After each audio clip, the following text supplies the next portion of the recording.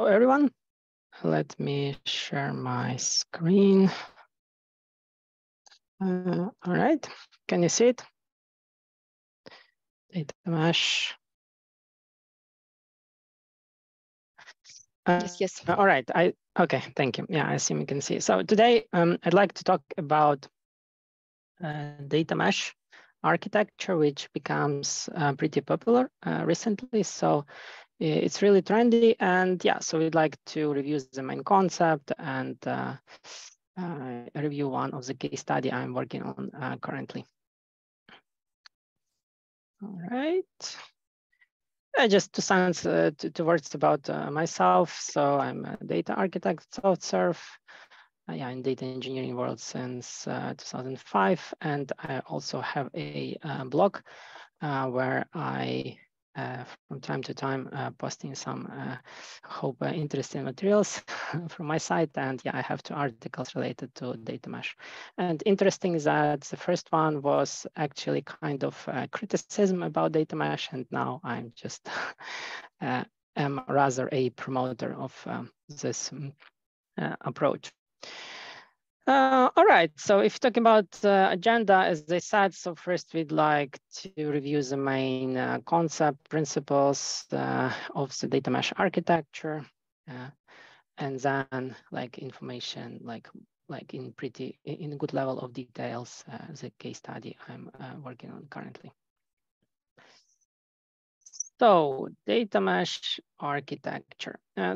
First of all, I'd like to talk about this briefly historical perspective, just to understand when it come to the market and why, and when it actually became popular. So I'm actually data architect. So my main area of expertise is building a data solutions, and which majority of them were like data analytics, data warehousing, data lakes, lake houses. And I like this slide just to show you the level of maturity of some approaches and technologies. So for example, if you're talking about data warehousing, like concept and approaches, they are on the market since like beginning of 19th, which is already more than 30 years. So this approach is really matured, and we have a lot of technologies, and started like from the relational world. Now we have MPP, massive parallel, a lot of different engines.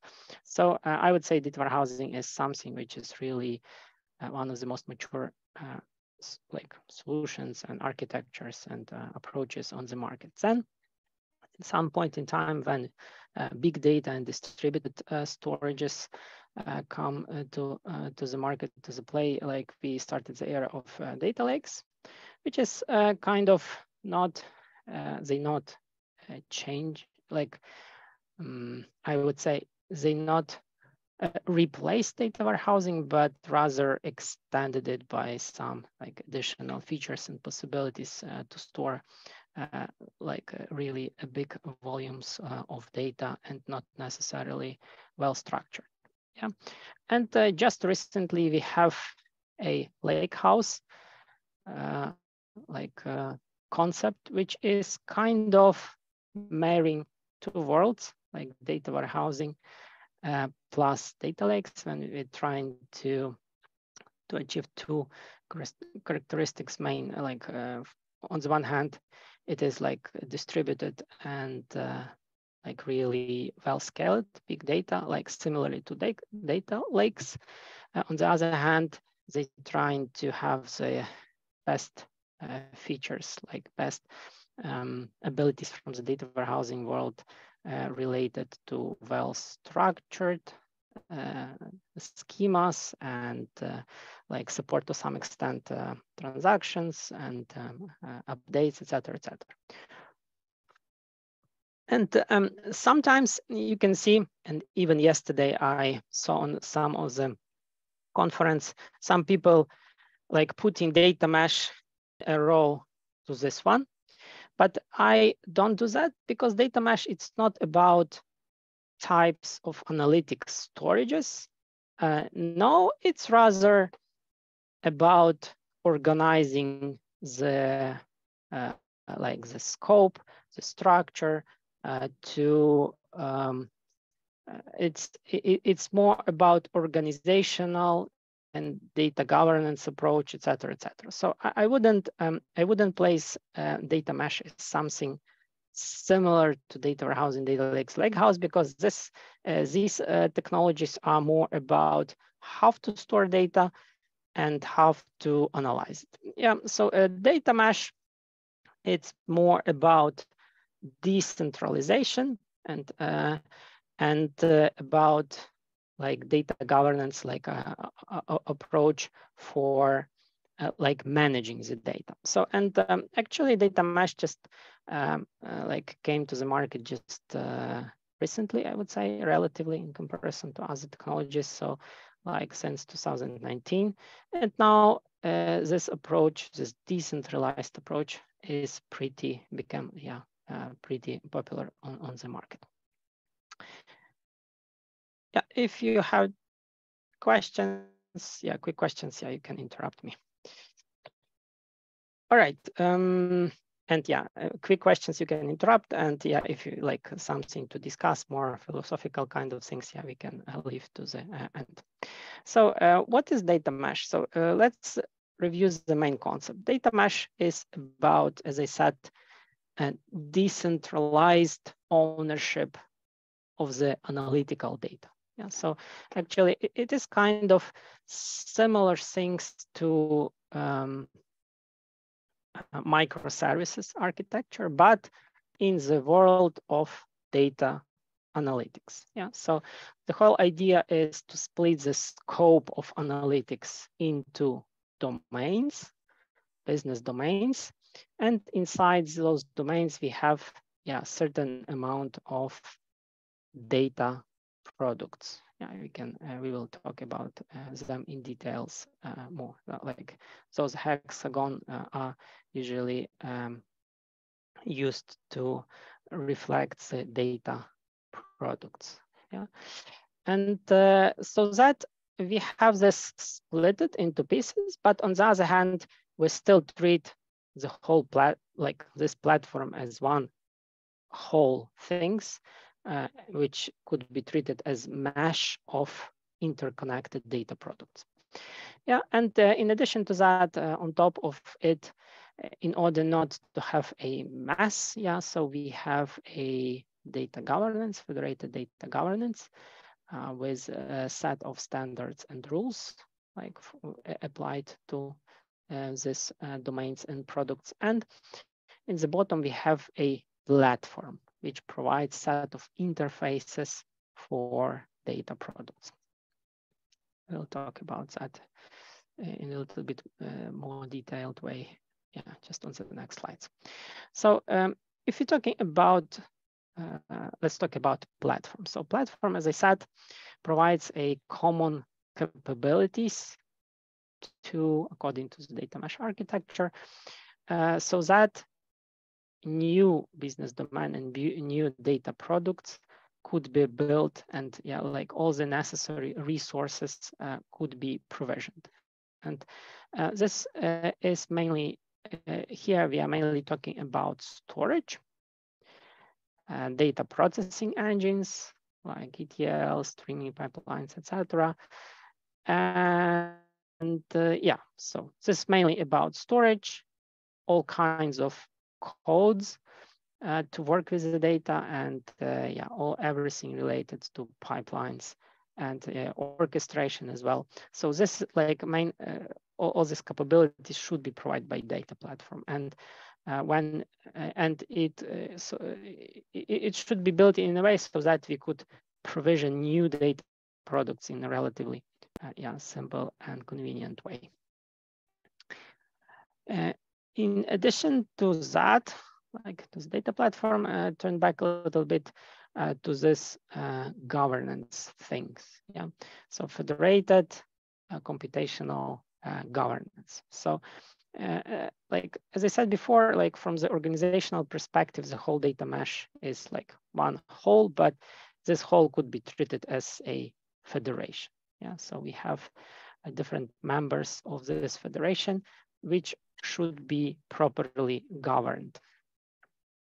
Yeah, so, and if you're talking about governance, so here we're talking about like set of standards and global policies, which are applied on top of those data mesh. And here, like, we need like federated governance is kind of possibility to balance between autonomy of each domain, yeah, versus like applying the global rules. Yeah. So here it's up to organization or up to architects how to build it in a way so that we have this well balanced governed approach. Yeah, not to push everything from the top down to this business domain, and on the other hand, not to allow full autonomy of each part. Yeah, so here, like, we need to balance so that we have really well governed solution while allowing the good level of autonomy. And the next part, we will talk about data product. So what does it mean, a data product? So data product is a piece of data analytics which has the following properties. So first of all, it should be valuable on its own. And according to the author of data mesh architecture, yeah, probably I haven't put it, yeah, maybe at the very beginning, it's Zhamak Dengani. She like pay a lot of attention to it. So a data product should be valuable. It's not something intermediate state of data or something like that, but there should be a clear purpose of each individual data product. Yeah. It should be like, since we like potentially a solution built on top of data mesh architecture could contain like pretty big amount of data products. So it is really important to implement discoverable property, so that like when a person which like try to find some data, she or he should find the data product. Yeah, so should discover that it's really exists and understand what is inside this data product. Yeah, so it is important to put on top of data product like good amount of metadata. And now maybe you heard the term data catalog, yeah, which also important, which is really important part of the data management infrastructure. When we have a data catalog with describing all the metadata about the data, yeah, so what is inside, like mapped to some business glossary, etc., etc. Then,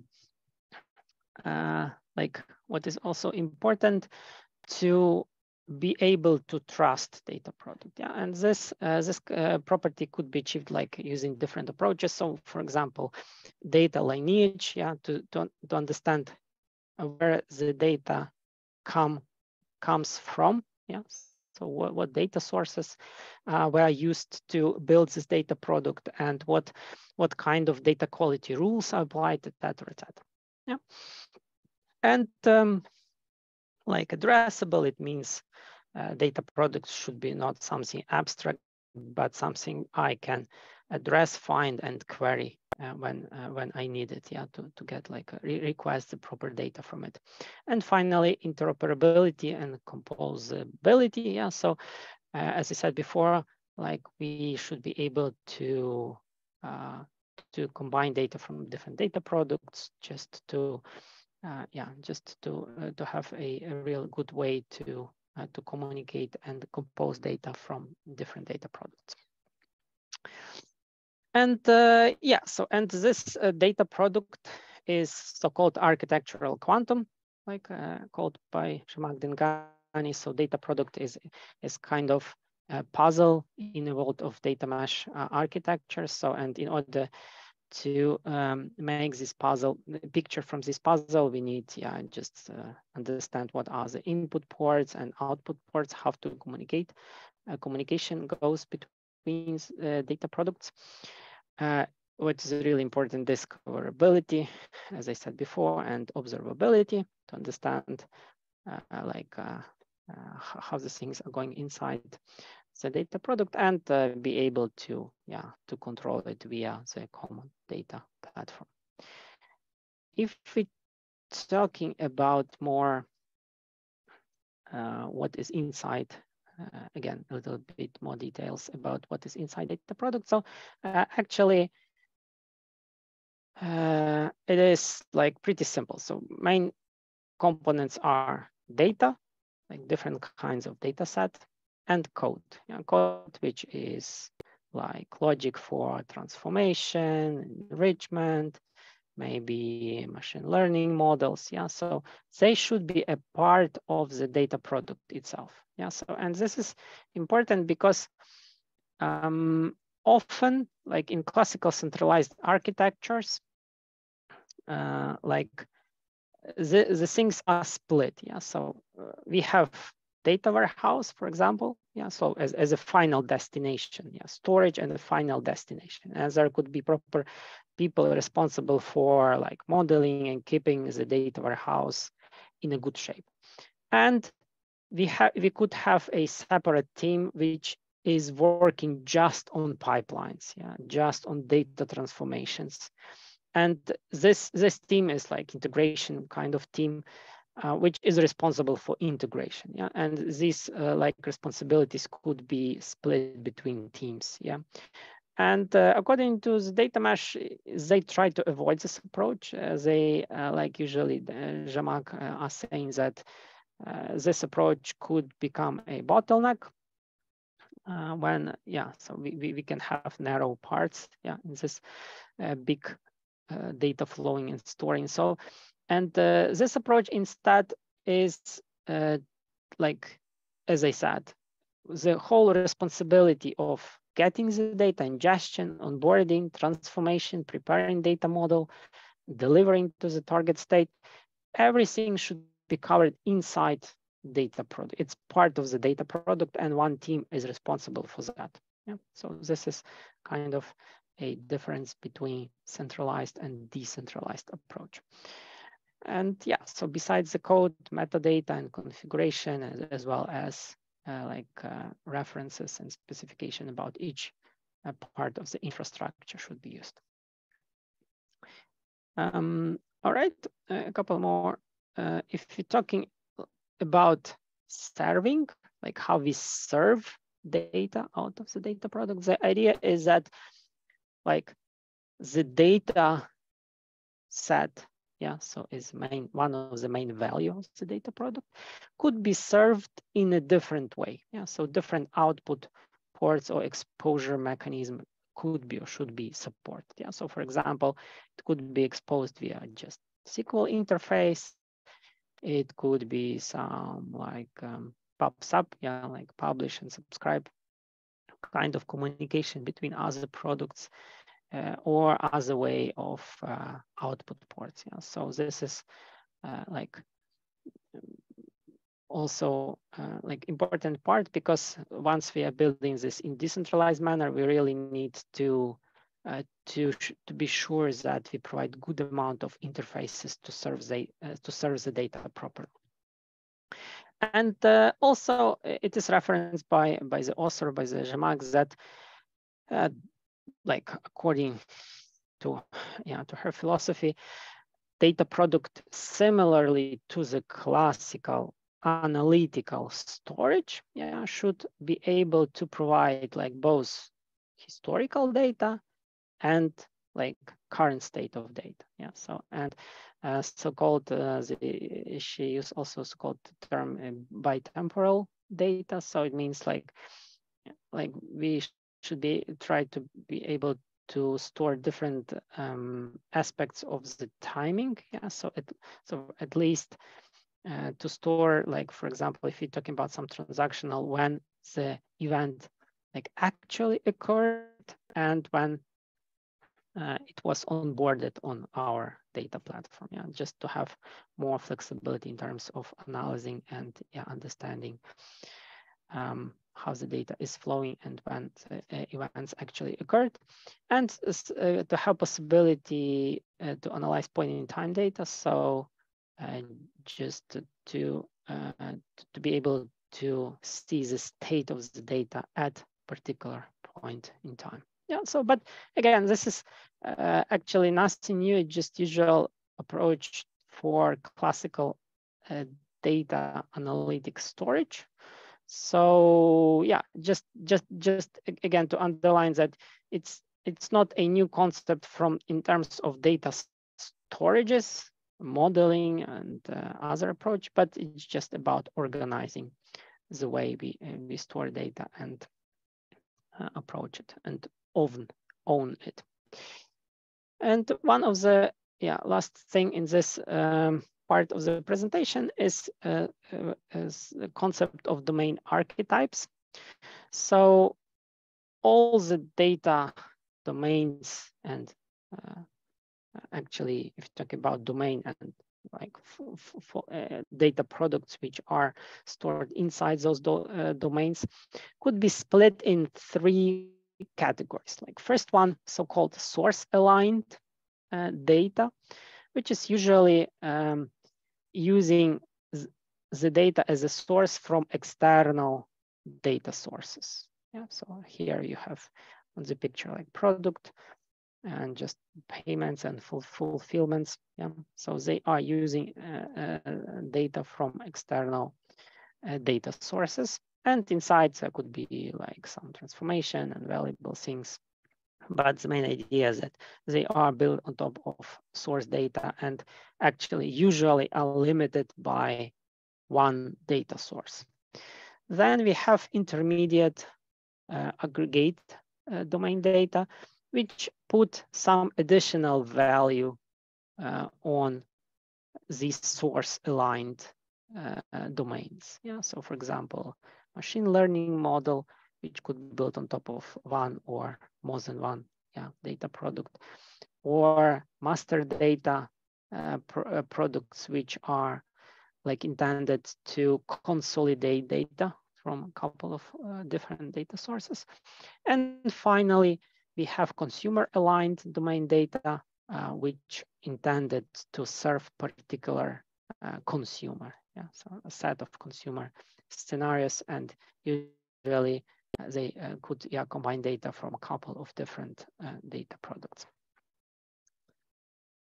All right, so that's briefly it about main concept of data mesh architecture, and here like some like brief summary which we could review briefly. So if we compare like centralized ownership and decentralized ownership, yeah, so as I said, like once data is like migrated from source to target, there could be like centralized team responsible for target data, one big team responsible for pipelines, and just another team, for example, for some dashboarding and visualization. Yeah, so in comparison to to this traditional way, which is not bad. Yeah, so it just depends on your needs and depends on the organizational structure. But just in comparison to this approach, we have a data mesh we have split into business domain, and inside each domain we could have like representatives of all these teams. Yeah, so then if we talking about like one monolithic approach, when everything comes into some data platform and comes out of it, we have distributed approach. Yeah? So when each part has a good level of autonomy and could be pretty should be pretty self-sufficient parts. So technical in comparison to byproduct, it's just data encoded as one unit I described before. Governance, it's not top-down, yeah, but combination and federated combinational governance. Then, yeah, each product is responsible for sharing the data in a proper way. And yeah, so from the infrastructure perspective, it's not fragmented, but yeah, rather integrated. So we have well-defined platform which are serving different data products. All right, yeah, so that was a first part, briefly about main concept of data mesh. And now I'd like to talk about a case study. I don't know, maybe you have some questions at this stage? Yeah, is there, first of all, thanks a lot for clarifying the concepts first. And the question I've got is there a good rule of thumb on when this approach is applicable? Does it depend, for example, on the size of the enterprise? I suspect that smaller enterprises will not benefit from the centralized data structure just because they do not have enough people and enough data marts, is it? Right. Exactly. I would say one of the driver would be complexity and size. Yeah. So if you really see like very complex infrastructure, a lot of pieces which are pretty autonomous, yeah, and like enterprise have like different business department which is pretty self-sufficient. They have their own like data analyst and maybe even their own like engineering teams. So it's a good like yeah, candidate to be like splitted and served by data mesh. If you have smaller organization, which is pretty straightforward from the organizational perspective, one for example data engineering team which consists of, I don't know, 3-5 people, there's no reason to split them between 5 different domains, and one person in each domain, so one engineer. So it's rather for bigger and complex infrastructures, I would say, one of the key driver. And I'll talk about that in just in a little bit. Okay, cool. Thank you very much. Okay, yeah, so maybe I won't take other questions because I just would like to make sure I go through my slides, and then I hope we will still have some time for questions. So case study. So this is a project I'm working already for like something like 1.5 years. And from the business case perspective, so it's large enterprise company, and challenges they come to us, something like business struggling to gain access to data, like a lot of different data sources, and it's hard to combine data from those data sources. And too many subsystems which are not really accessible. And goal, it's rather high level, but so they like to become more data driven and be able to overcome these challenges, access the data, and to be like more so-called democratize, so to provide more access to a lot of different people, so that they could access data. And on the other hand, consolidated business view like provides just one way to access data, to find it, and be able to consolidate from different data sources. Actually, this part of the requirement for me as a kind of a person who worked on the centralized solution for many years, for me it like it was a like usual thing. And initially I thought that we just really need to build a centralized approach, classical data warehouse, to be able to consolidate data from different sites and different data sources, and that would be make happy everyone. But once like we had like first iterations, and I saw that in fact there no really a value to build a big centralized storage, because there are a lot of different autonomous teams and departments, they don't really need, there's no really need to build something big and centralized. So yeah, I put some drivers here. So I'm saying that like what is really important from the driver's perspective, it's like diversity or heterogeneity and scalability in two main axes. Like first is organizational. Yeah, when you see a lot of different business units, variety of different data sources which are really independent, variety of different consumption scenarios. And what is really important, like these scenarios and data are pretty independent on each other, and autonomous. Yeah, so they don't really depend on other parts.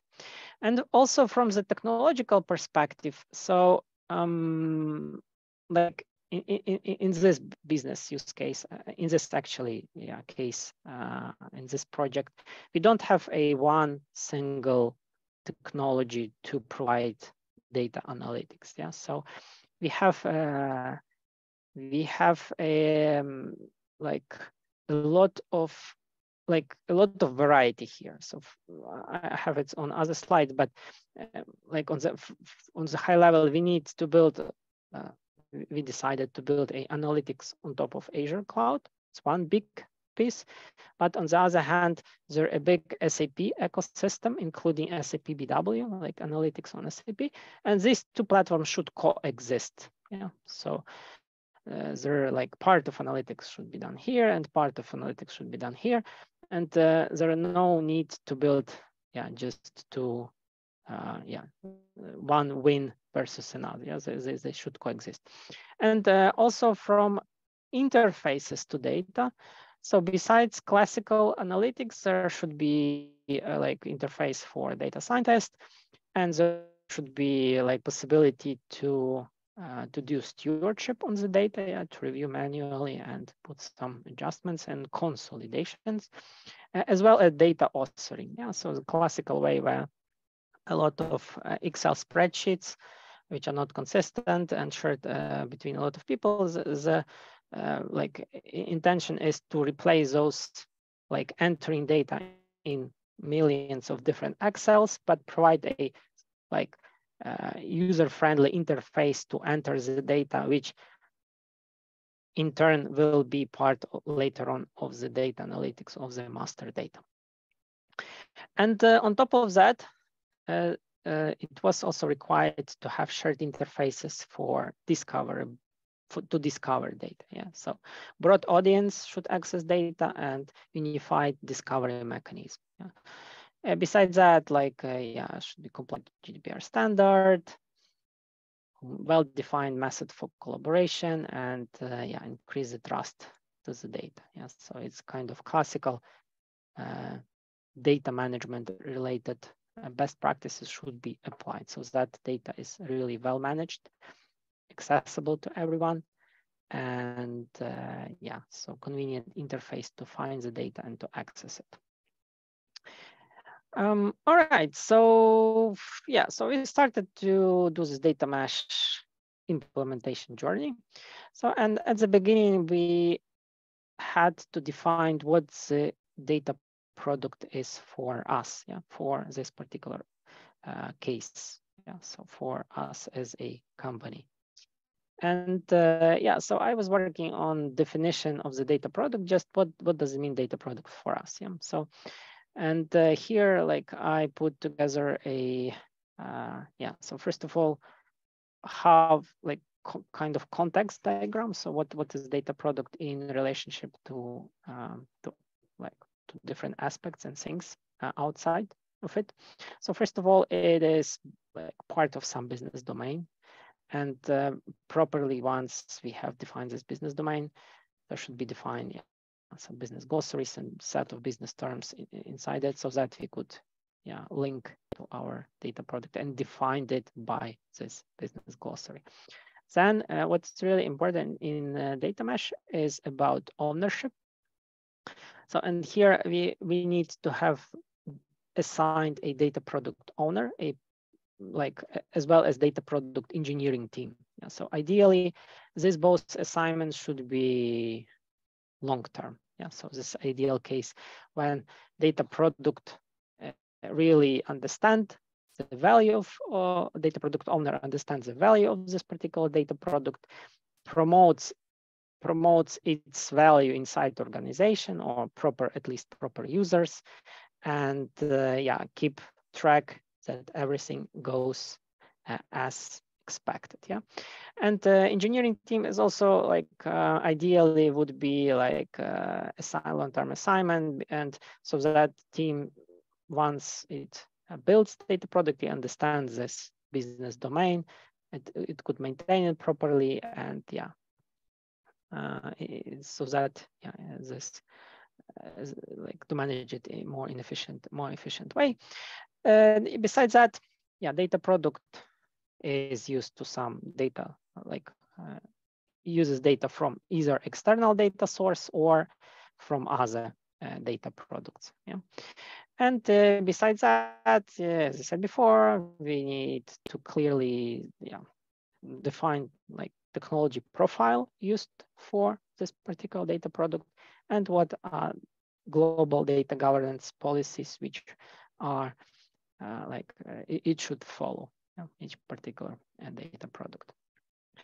And if we go inside data product, so what is important to define, and yeah, a lot of the things I already described before while defining the concept. So we have data and we have code. Yeah. So, and in code we have different things related to transformations, cleansing, validations. Everything should be part of the data product. Besides that, like should expose possibility to discover the data product. And here we are talking about syntax, semantics, classification, sensitivity labels, and lineage. Yeah. So what is the data coming from, and how internally it's being going between different data sets. What is also important, observability components, just to understand like different operational metrics. Yeah, so how often data is being loaded, reloaded, incrementally loaded, whether it's like successfully or not, and different statistics about data quality. And what is also important, ideally, would be good to understand how the data product is used inside the organization. Whether, like, we can state that it's really valuable, but if nobody uses it, yeah, it's a warning for us. Yeah, so something is wrong. So ideally, we should also track the usability of each particular data product.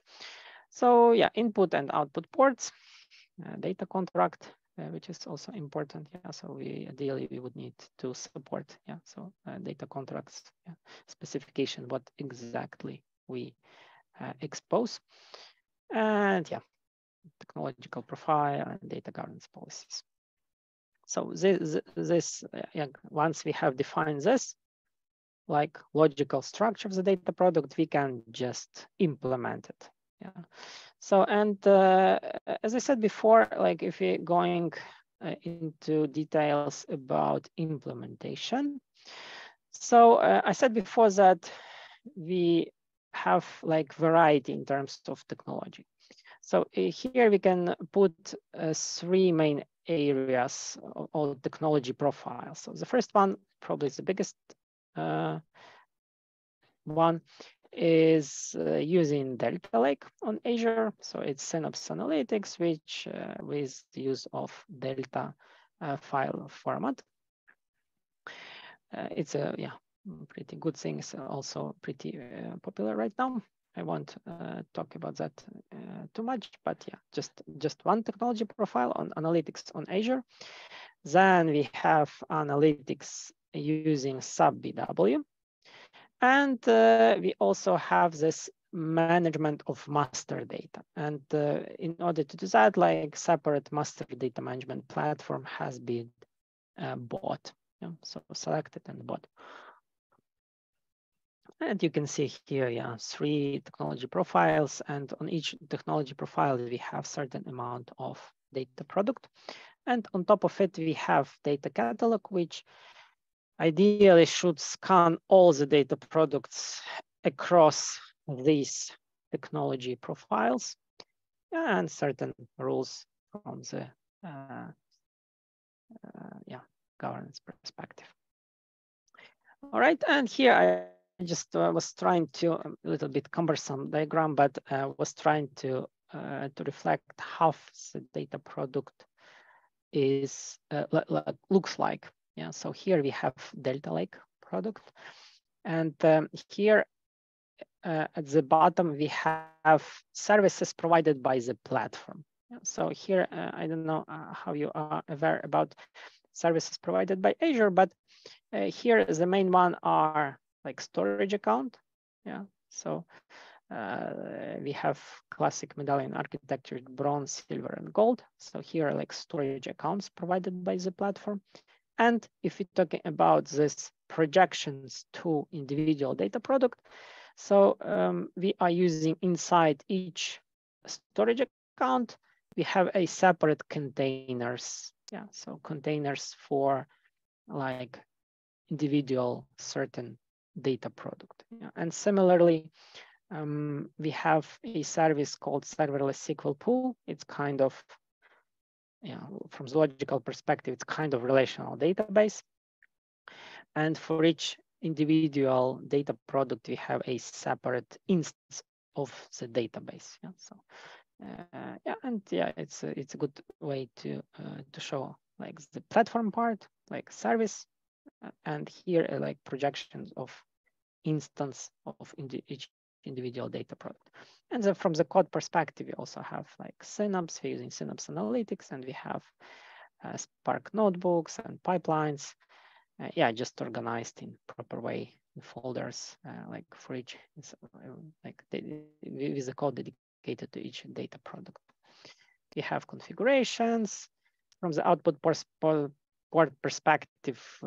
So mainly it's SQL connection, and also so we have also some real-time scenarios when the data is pushed to streaming data site to Power BI, so that the data could be reflected in Power BI perspective. So this is main parts, data and code and transformations. And besides that, if you're talking about data discovery and observability, so we are using Azure service for data catalog called Microsoft Purview, and some of the governance features provided by Purview, which is actively developed now by Microsoft. And we also have, like, if you're talking about data product projection, we have like inside Purview also these boundaries for each individual product. Yeah, so for example, we have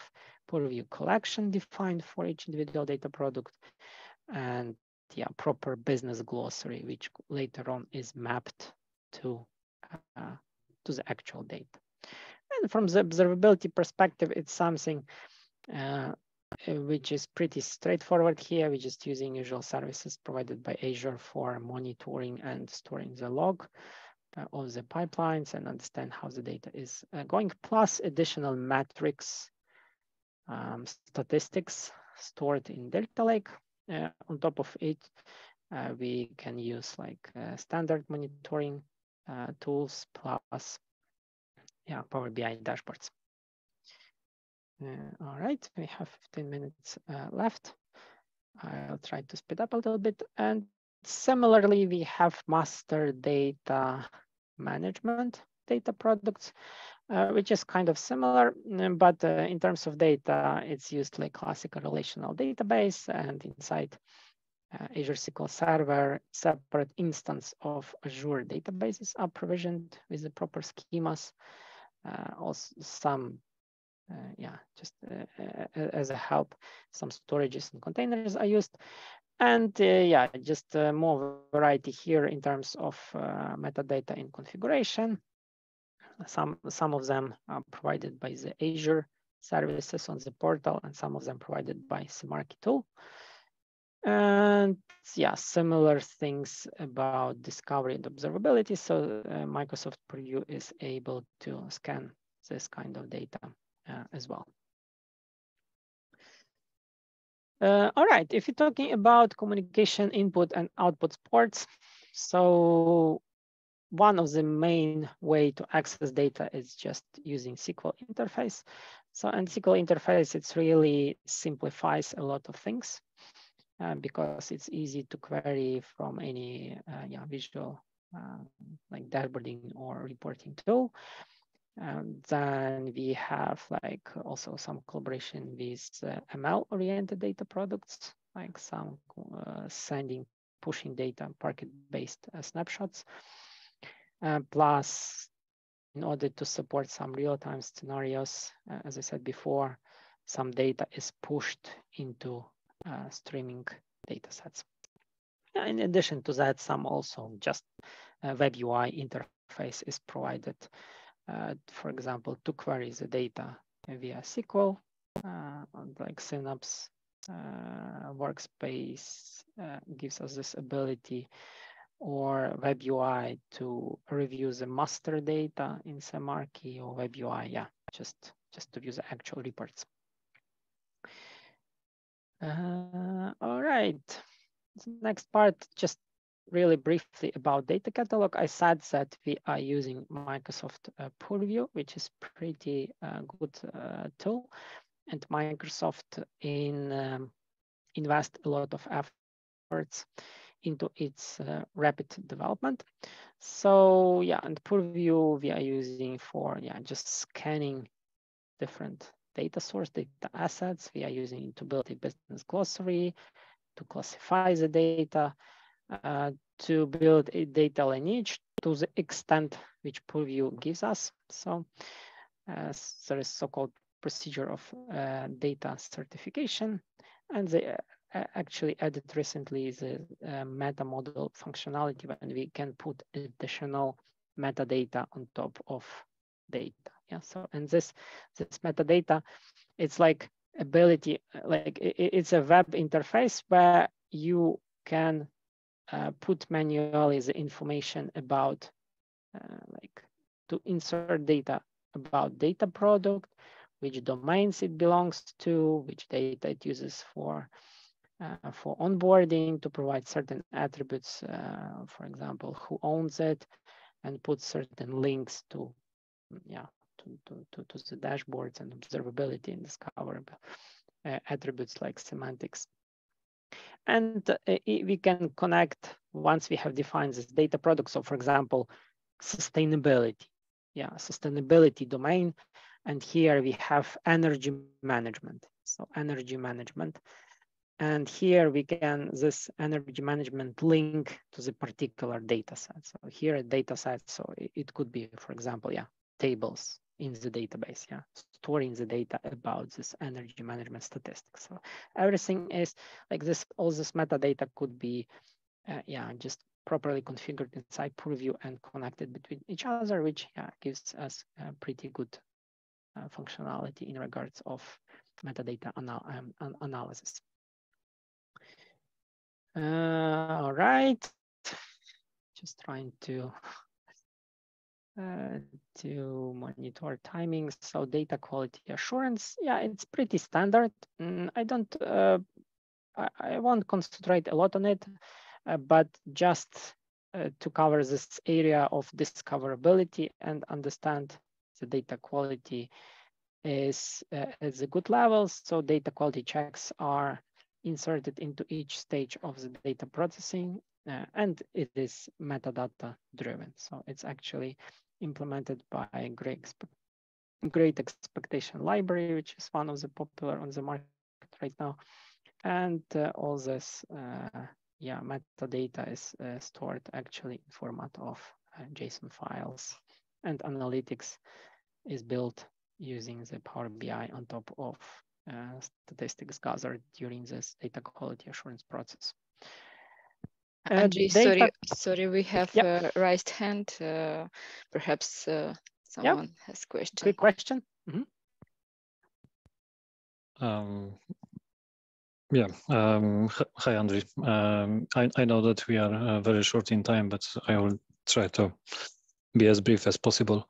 Regarding that data catalog, can you please explain what kind of data assets were you able to register in that data catalog? I think especially about something that is outside of the Azure or Microsoft tech stack. So for example, if we have some corporate data warehouse implemented with the help of Teradata or any other technology that already exists in the enterprise, and we would like to catalog it as well in our common business data catalog. Yeah, good question. So actually, as I said, Microsoft invests a lot into it.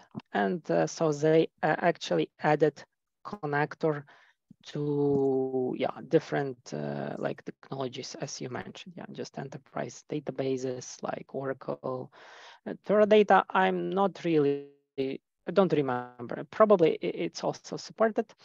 And so for example, currently we are working to onboard sub BW. So they released sub BW connectors. So just right now we are working on adding sub BW data into Purview as well. Yeah, besides this Microsoft stack, as you said.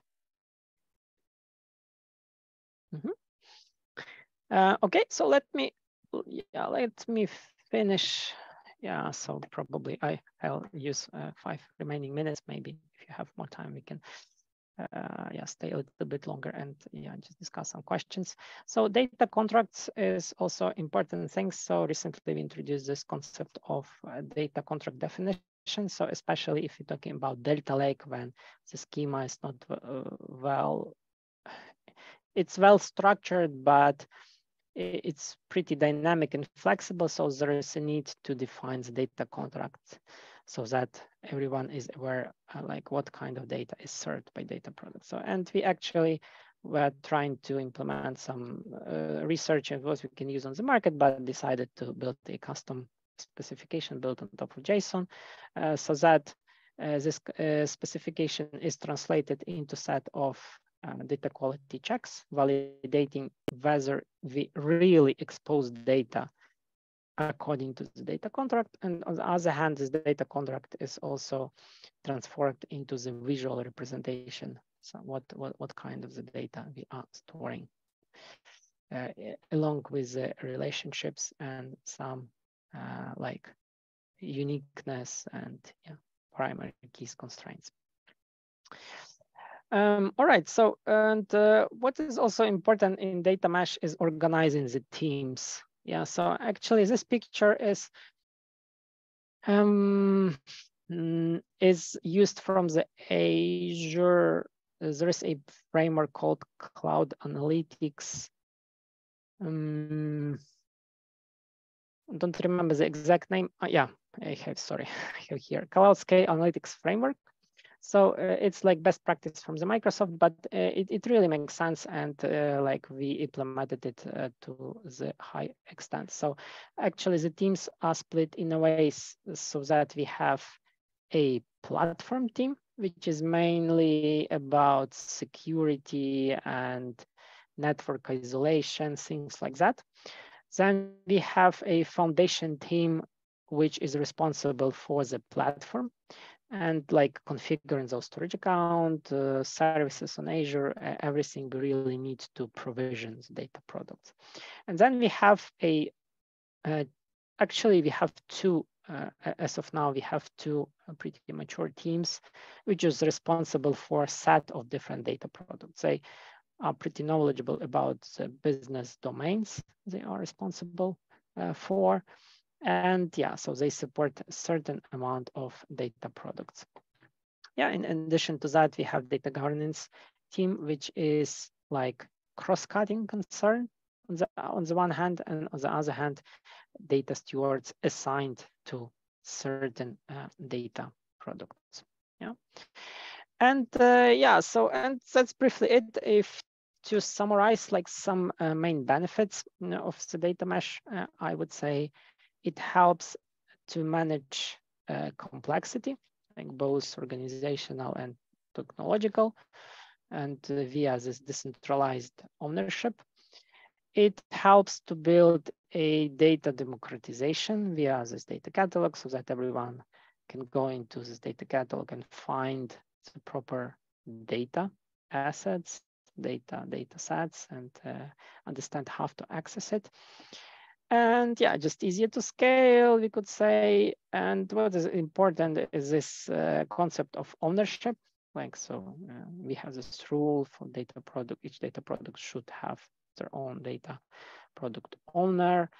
And this helps a lot, yeah, just not to abandon some parts of the solution and some of the data sets. And yeah, as I said, this governance approach in general could help you balance between centralized rules versus autonomous way to handle these things. And what are the challenges? So challenges, a lot of experts, and I also feel this one, to put the proper domain distribution, yeah, just to split the data into the proper pieces, not too big, not too small, just balance them, not to create additional obstacles, but really split them in a way so that everyone would be happy. And yeah, just structure engineering teams, like initially it was really a challenge. Now, like using this approach I showed you in the previous slide, it works pretty well, I would say. And one of the challenge would be just, yeah, to share the common data.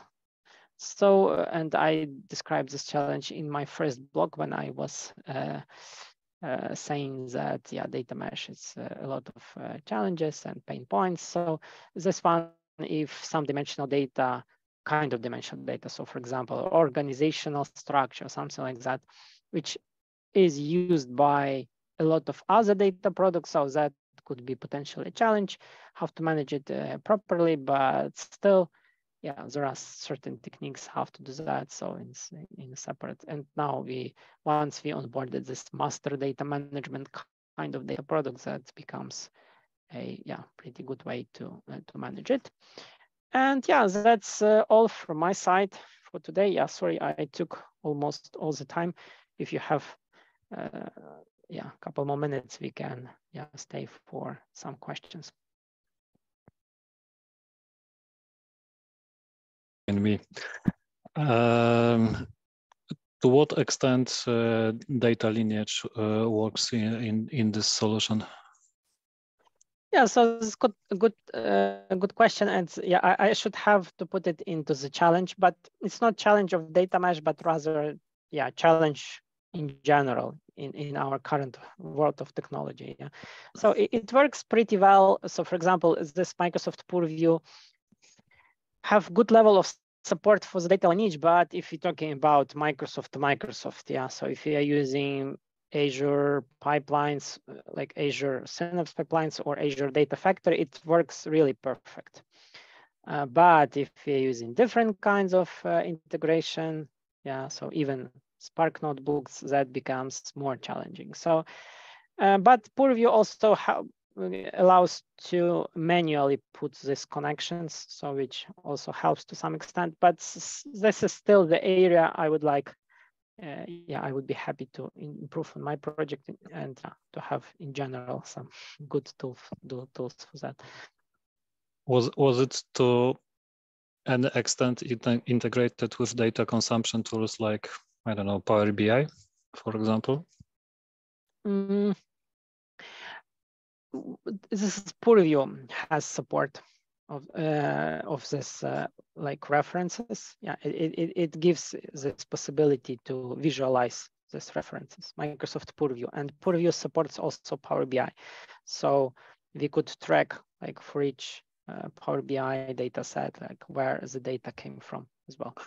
So potentially I could pick up one of the Power BI dashboards and the column on this dashboard and track it down to the source system, right? Right. Okay, that's a great capability.